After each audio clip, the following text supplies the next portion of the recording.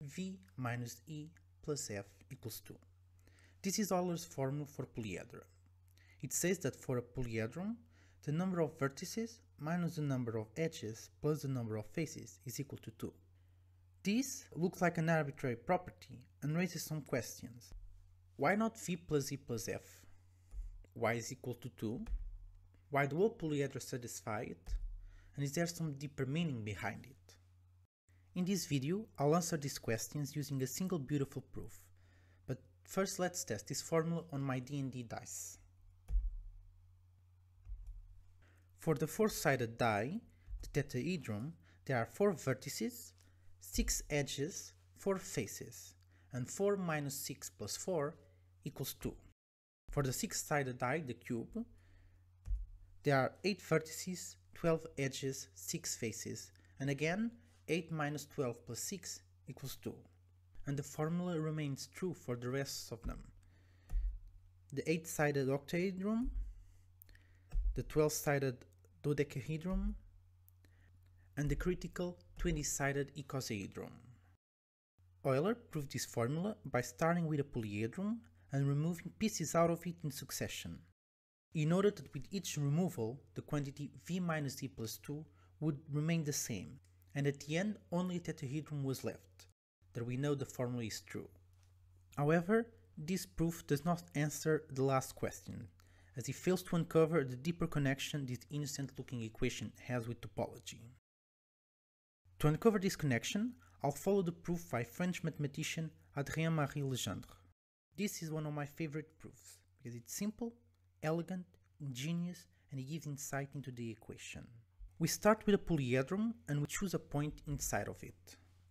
Then we put a polyhedron inside a sphere with the point chosen coinciding with the center of it. The next step, from the center we will project the edges onto the sphere. Just imagine the center of the sphere is a light bulb, then the shadow the edges cast on the sphere are exactly the projection. Mathematically, for any point in the edge, we connect the center to it and we prolong the line until we reach the sphere, and that's the projection of that point. After all the points are projected, we have the projection of the edges on the sphere. With that, we can now forget about the polyhedron and just focus on the sphere. Instead of worrying about the many types of polyhedrons, we just reduce the problem to spheres. And we can simplify it even further by changing the sphere size to have radius 1. Legendre then did a genius trick. He computed the same quantity in 2 different ways. In this case, the area of the sphere. The easier of the two is to directly apply the formula for the surface area of the sphere, given by 4 pi times the radius squared. And since the radius is 1, the area is just 4 pi.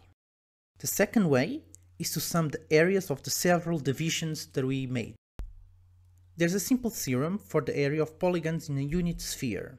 It's called Girard's theorem. It says that the area of an n-sided polygon on a sphere, with angles alpha 1 to alpha n, is given in radians by the angular excess.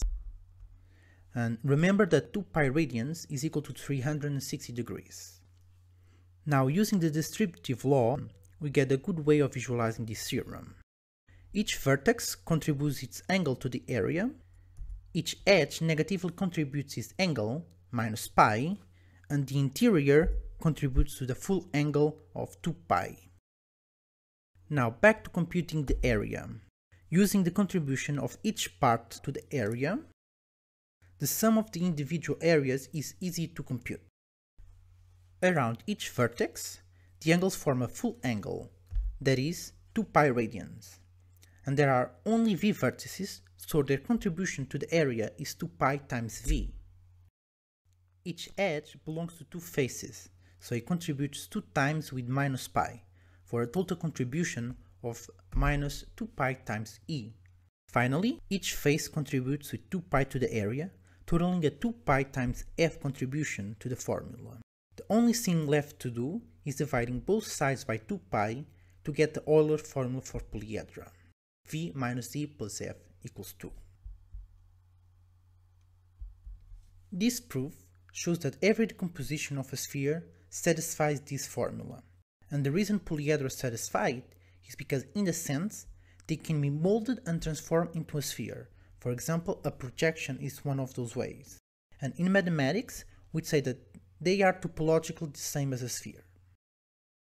I hope you found this as interesting as I did when I first read about it. I made this video for 3 Blue 1 Brown, the Summer of Math Exposition. Thank you for listening.